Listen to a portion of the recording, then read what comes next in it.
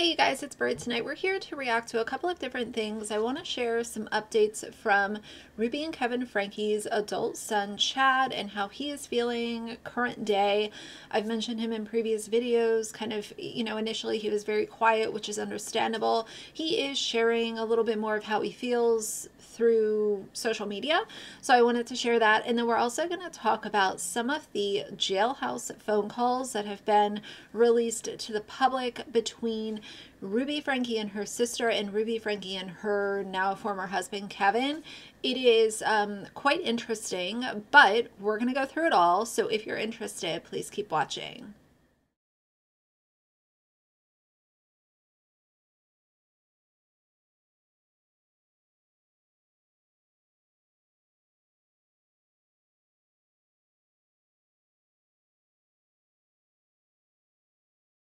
All right, you guys, so let's start out with Chad. He has been sharing things on social media, as I mentioned, and the first thing I want to share with you is he put on Instagram, someone sent me this edit. Usually I hate them, but this one I really appreciate, with the sad emoji.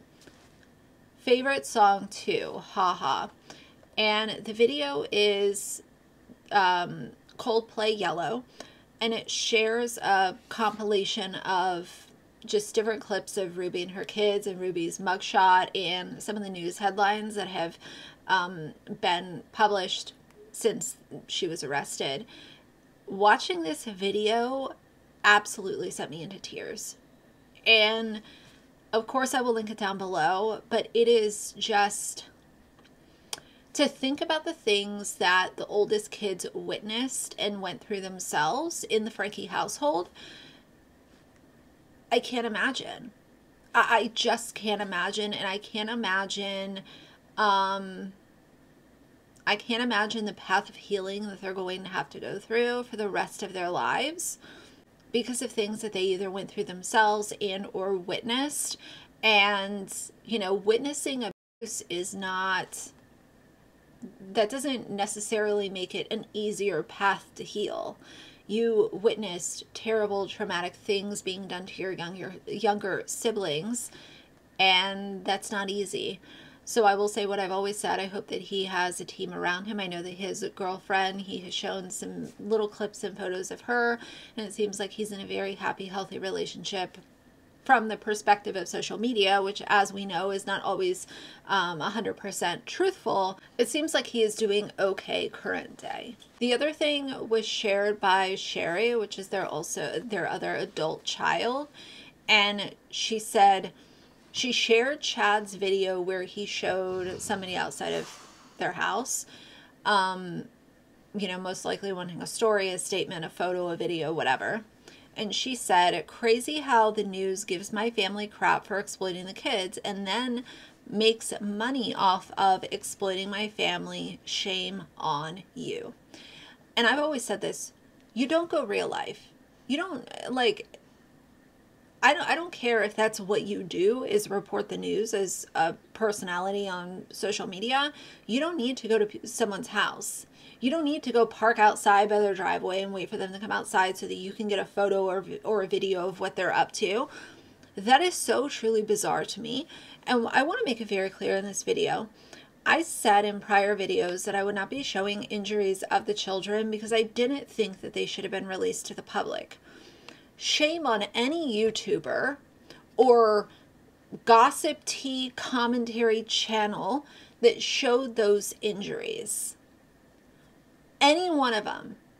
One that I know of is the Dad Challenge podcast. I know, haven't talked about him in a while. I try to avoid it at all costs, but I received several messages sharing concern, sharing frustration. And it is frustrating because I don't care if the video is monetized, not monetized, if it's for members only, if it's for whatever. You are being a Natasha Cooper if you are putting literal images of abuse on any platform that you manage the content for. Shame on you. Sherry went ahead and also shared some of the screen grabs of emails that she has received for interview requests.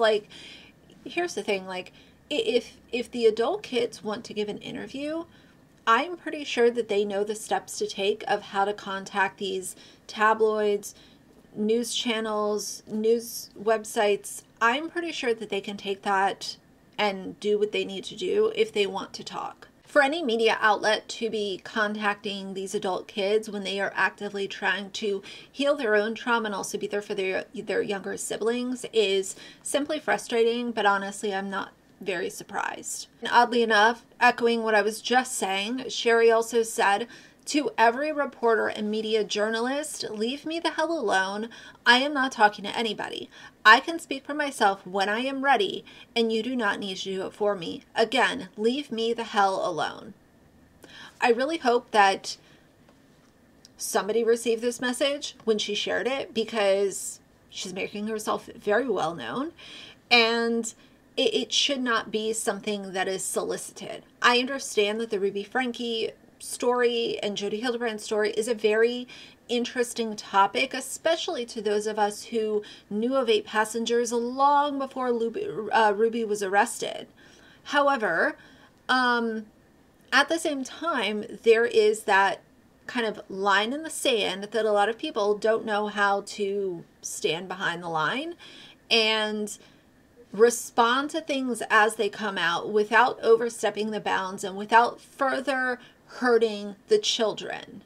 Now, I want to get into these jailhouse phone calls between Ruby and Kevin and Ruby and her sister. So let's start out with the conversations between Ruby and Kevin. This is wild. She paints Jodi as this poor innocent lady who is just having her reputation tarnished, and I think that's interesting too, because during the second interview of Kevin, he also shared how Ruby had previously mentioned, long before the arrests even happened, she was worried about Jodi's reputation. And still here, she is literally sitting in jail talking about poor Jodi, poor Jodi's reputation, blah, blah, blah, blah, blah. Y'all were raising children. As if she needs a reminder, but it's like she is just so far out there. Maybe there's just no speaking common sense to somebody like Ruby at this point. But let's start there. I think there are 3 parts, so let's start with part 1. You had to put her in a chair, and it was horrible. It was torturous last night, hearing the screaming and the banging and people.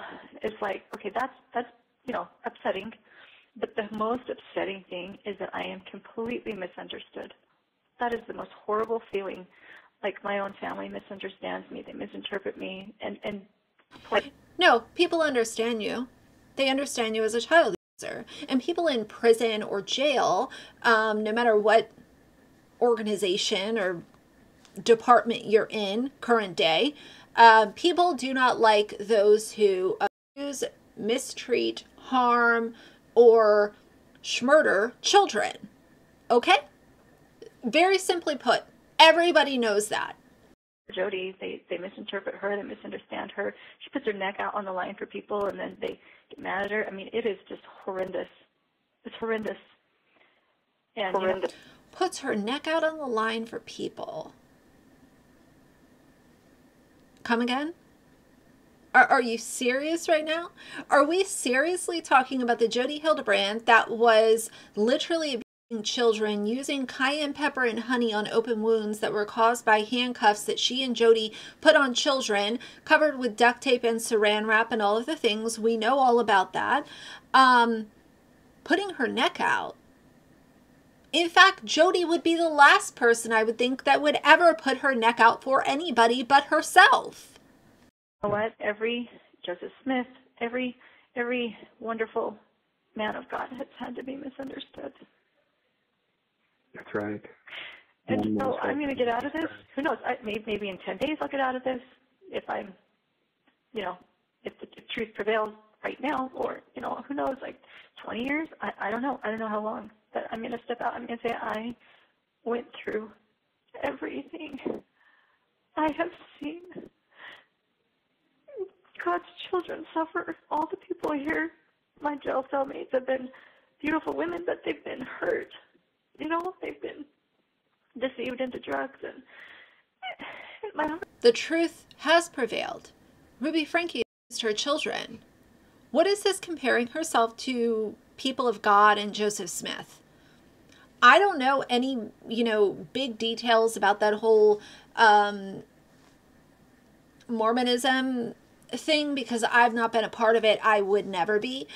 But what I can say is that if anybody looked at what Ruby and Jody did and thought of it as justifiable, normal, not abusive, like those people should be put under the jail with Ruby and Jody. It is weird behavior. She left her kids with scars that they will carry with them for the rest of their lives.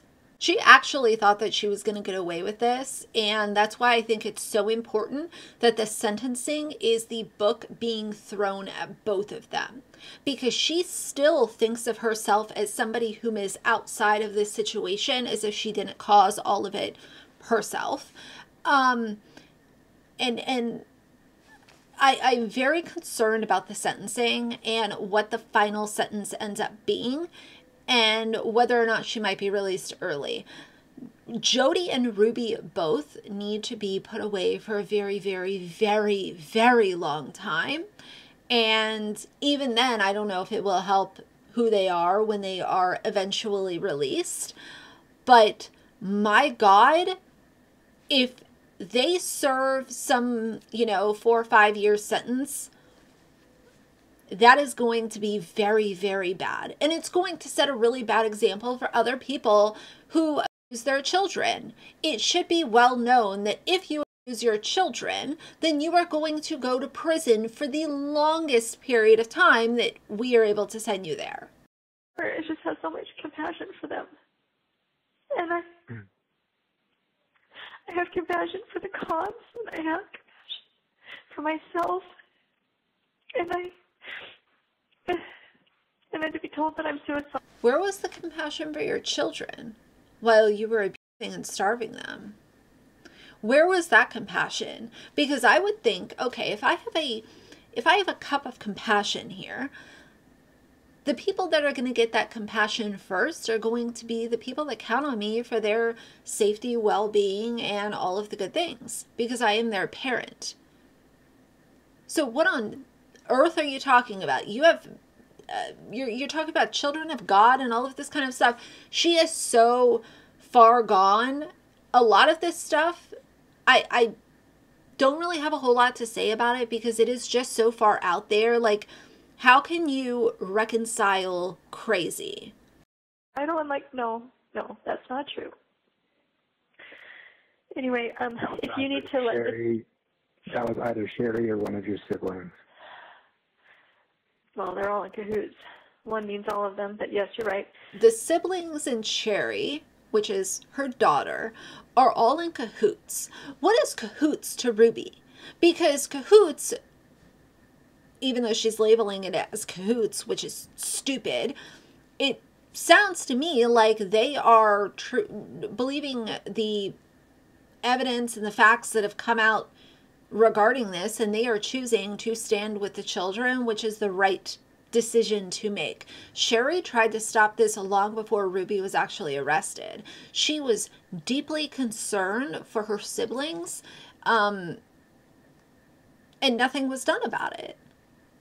This is the thing, like if you're getting a phone call from a family member that children are being abused and there is a cause for concern there, that's not the time or the place to just put a pamphlet on the door and say that you did a visit.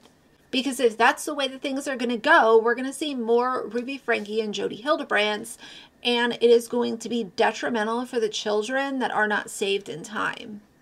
In your hearing, I don't know if you've considered this, I don't know if it'd be helpful, but you can have the house. And if all the kids go to the house, you've got room there, and I will gladly stay away and let you guys be. So I don't know if that's helpful. I'm just giving it to you if it is. Thank you. And in the discussions with my attorney, that's the only way. Why is Kevin so calm? That's what I want to know. Here's the thing. At this point, he has fully allowed it to register that Ruby caused physical harm to his children who barely made it out alive. They were literally days away from death. And now that has all registered, and Kevin is still awkwardly calm considering that Ruby and Jody did this to his children. So in his interrogation, when he wants to slam down on the desk and do all that kind of stuff, why is that aggression not being sent to Ruby now that things have actually registered as to what the hell is going on? Not once has Ruby said, how are my kids? Are my kids okay? Are they alive? Are they healing? Are they well? Are they bad? Are they sad? Like, nothing. Neither of these people are worried about the kids. And it really is just mind-boggling. That we're going to retain custody of the children. That's fine. He is 35 years in this, and he said even if you are acquitted and are released, they will place legal restrictions on your access to the under 18 children. I figured such. God told me when I was driving before I called you. I didn't have any information. I didn't know anything, and the Spirit said, your children. She's still talking about the God and the spirits and the whatever she has going on up here. It is so weird. Like, Ruby, come out of Deluluville. Let's come back to Earth and recognize that you abused your children. You almost killed your children, and you are not able to access your children. But as a side note, you're going to go to prison for a very long time, and I hope that it is the maximum sentence, because you are truly a monster who needs to be put away. Actually needs to be put under the prison. Are going to be removed. And I cried out loud. I'm like, no, I'm not done. I'm not ready. And she wasn't done and she wasn't ready because, in my opinion, she was going to take those kids to Arizona when her and Jody were eventually going to buy that ranch. And I think that those children were going to become sacrifices. I've said that before. I will say it again. I don't think that things would have ended until those children were no longer in the equation. And she and Jody would have justified it and said that it had to happen, and God told them this and God told them that, and the spirits and the demons and whatever. And I'm so glad that they were saved when they were. Satan has taken everything away from me that I love. And I'm a good woman. I don't do naughty things. This isn't a Satan thing. If this is a Satan thing, then Ruby is the Satan thing in this equation. She and her, sidekick Jody. I find it to be very interesting how calm Kevin is. Still, we're on part 3, which is the final part in this little chunk that was uploaded. He is so calm. And this is the same guy who, like I said, wanted to act all irate and upset in his interrogation with the police and slam his fist down and talk about he has a picture of his family on the wall and blah, blah, blah. Like, and also wanted to press charges against Sherry for burglary. I covered that as well. Check the 8 Passengers playlist in case y'all are, in case y'all missed that. But this is really, really wild to me. Just how fucking crazy these people are. I don't do naughty things.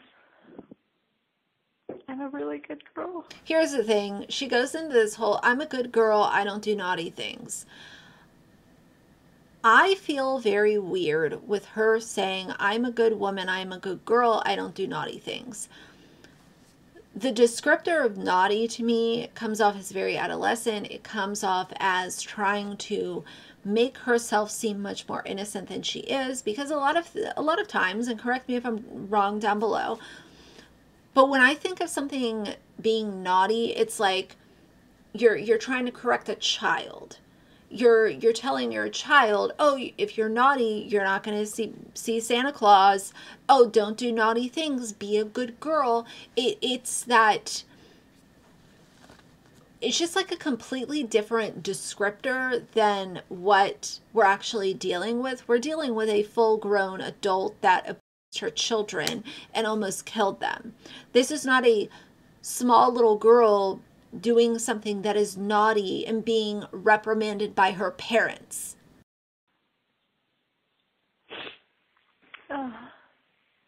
Ruby, I'm going to do everything that I can to keep truth in our family. And thank you. I'm committed to our family. I'm committed to you and our marriage, no matter what happens. Thank you. Thank you. I will be here to support you in any way that I can. Well, thank you for stepping up. I do need to go, but okay. All right. Call me back when or if you need. When will you find out? How can I call you? When should I call so I find out what they say? I don't know how long this will go, but if you call this afternoon, I will know. This is a preliminary hearing, so there will be no. Okay. Well, it's hard to get a phone around here. I asked for a phone, and it took hours to get it, so it may not be until later tonight. Okay. That's fine. Okay. All right. Good luck. I will be praying for you. Okay. Thank you. Bye. Goodbye. Bye. Why the fuck is Kevin so calm? Why is Kevin so calm and saying how he's going to do everything? And like, hearing him have such a calm demeanor when he's talking to Ruby while she is literally in jail for almost killing their children is extremely enraging to me. It is extremely enraging. I think it further defines his character and or lack thereof, I should say, to sit there and be so nice to the woman, whether or not she is your wife or whoever. I don't care about that. She almost killed your kids. Where is the emotion? Where is the anger? Where is the hostility? Your kids were almost carried out of Jody Hildebrand's home in a body bag. And you're sitting here, I'm going to do what I can. Please. All right, so now let's get into the phone calls between Ruby and her sister. Section will be a little longer, but let's just start at the top. So Ellie asked a little bit about this. I wrote it out in a text to her. But so the next thing that will happen is I will fill out, and she will fill out probation and there's another P, paperwork. And basically you go through your history and you tell them your history, which there's no history on me. There's nothing, no criminal history, no mental health history, nothing. And I'm also hiring a professional to do a mental health evaluation, just to say she's good, like there's no mental health problems at all. And then that will go to my probationary board. Jody, she can lie on her paperwork, and she probably will. I don't think she's going to give them her history. But I think in the interview it's going to be apparent that she's mentally ill. Does she actually think that she is a sane person? Listen, sane people don't hurt children, Ruby. Sane people do not harm their own children, other people's children, children that they know nothing about, people that are sane and have no mental health issues. They don't harm elderly people or animals. People who harm the most vulnerable are mentally ill. So take a look in the mirror for once. And so that will affect how long someone, because they're looking, how repentant are you? How much responsibility are you taking? How are you aware that what you've done is wrong? And she's the only reason she pled is because she didn't want to do life. She knew I would testify. The other thing is, on my plea deal, when I come up for probation, the prosecuting attorney can will often, if they think that you're a danger to society, will talk to the probationary board and or write them a letter saying, I think she needs to stay where she is. He's going to stay neutral and not. How much responsibility are you taking? Because while I have zero respect and 100% disgust for Jodi Hildebrandt, from the jump, you were their mother. You were the one that was supposed to keep these kids safe and fed and healthy and happy when you can make them happy. Like, what is wrong with you? These phone calls really just, it's yet another confirmation. It's like the confirmations just stack up on, one after the other. Ruby is delusional in trying to place blame on anyone but herself. Calling children evil. Saying that children are sadistic and possessed. Disgusting. Write any letter when my probation comes up, which is a really big deal. But for her, he's not going to stay neutral. So we can come up to probation, and I can get off on probation, and she may not. So what does probation look like? Like, what does that all entail? It can look like several different things, I think. I'm still learning about this, and I think I never realized how complicated it is. I always thought you pled guilty and they'd tell you how long you're in. Yeah, there's a lot of terminology to know. Yeah, and half of the stuff that is said goes over my head, and then I have to go, I come back and I ask the girls here, I'm like, what does this mean? What does this mean? Yeah. But probation could look like going home. Like, you could go home.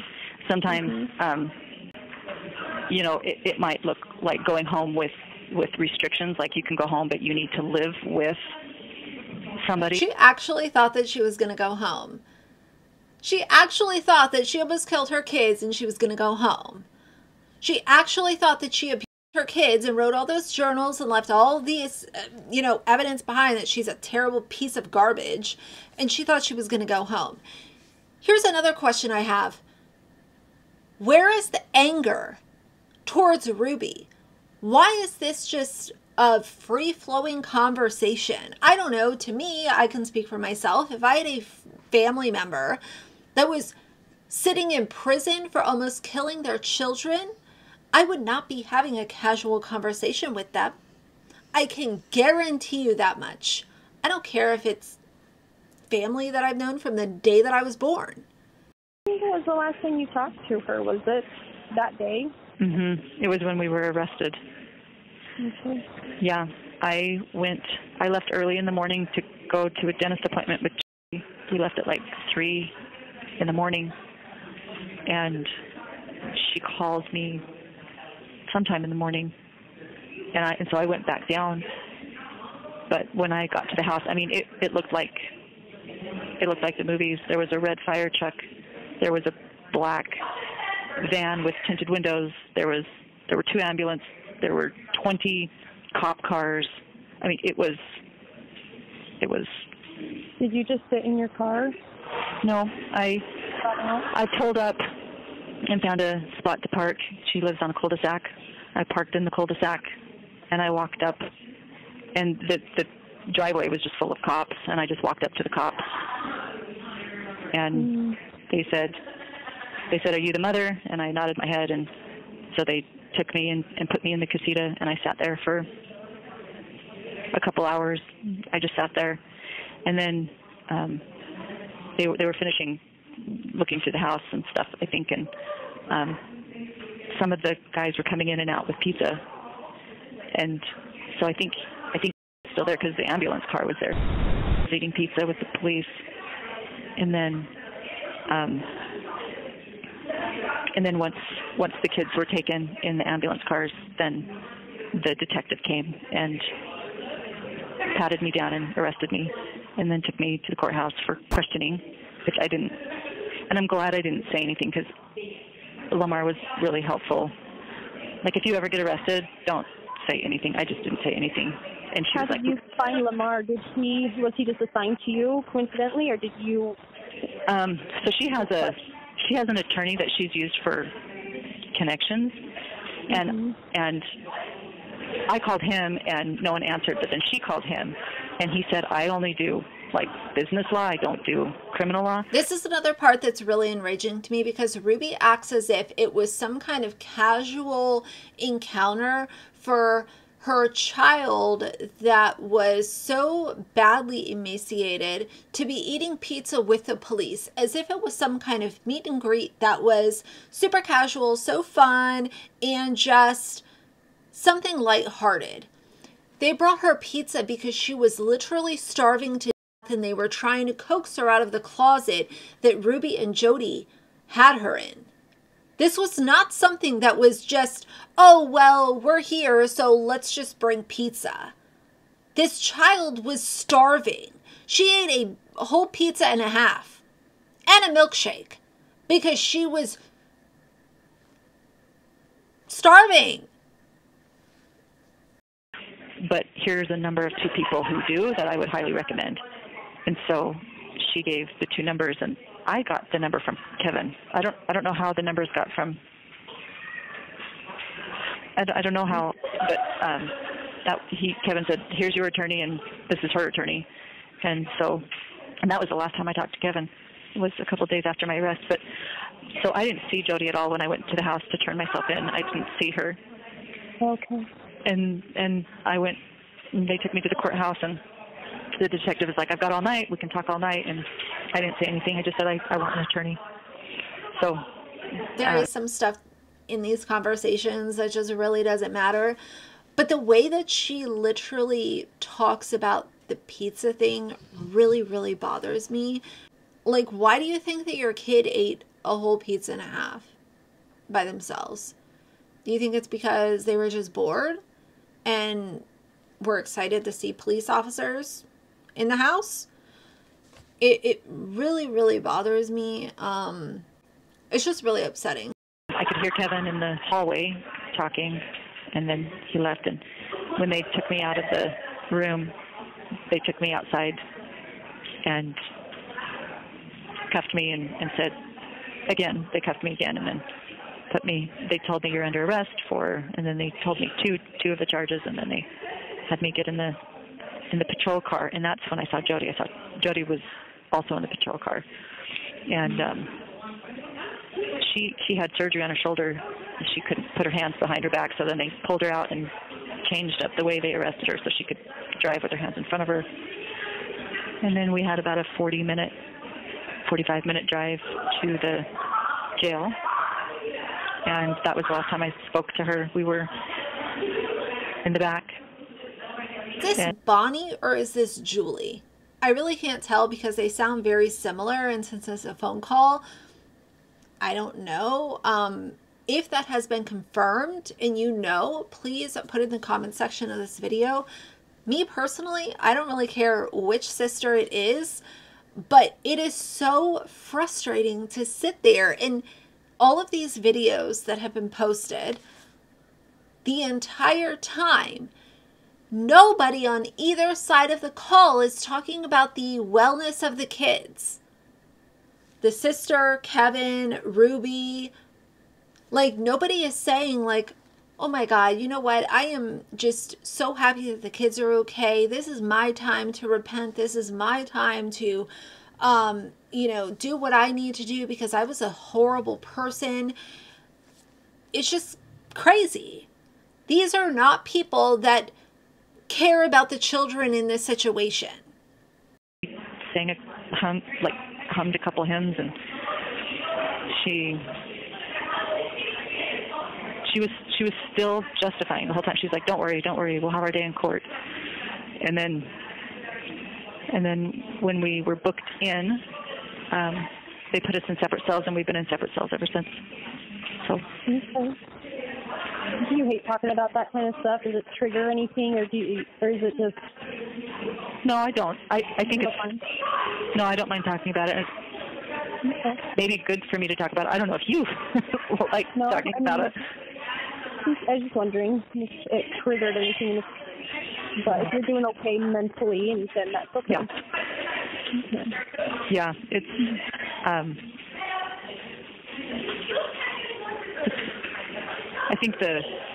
think putting the pieces together and just seeing, like, she knew she was lying the whole time. Like, and it's embarrassing too to, like, repeat it. It's like, oh my gosh, how gullible was I? Oh my gosh, how much power I gave this person, and I didn't see it. I'm getting extremely frustrated watching this and listening to her sister agree and have conversation and not, like, how are you not screaming at Ruby on the other end of the phone? What is going on in this family? Does nobody care and nobody care to recognize, like, the gravity of this situation? These kids were almost killed.